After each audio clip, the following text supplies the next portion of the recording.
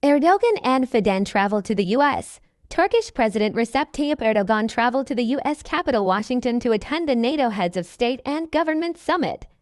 Erdogan was reportedly accompanied by Hakan Fidan. Erdogan was welcomed at Andrews Military Air Base by the Speaker of the Turkish Grand National Assembly Numan Kurtulmuş, Turkish Ambassador to Washington Sedat and Presidential Defense Industry Director Haluk Görgün.